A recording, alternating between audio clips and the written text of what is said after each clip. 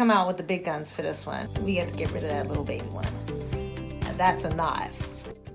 So this patient has told me that he had surgery right in this area to have these deep corns removed. All they did was they took a curette out, they went down to the deep tissue, and they let it scar in, and that's why you see this huge core right here, and this can be even more painful than the corn that he had there before. So we are going to surgically excise and close these up with sutures. It will be one thin line, and he still may have pain, but it will not be as much as he has right now. Watch for more.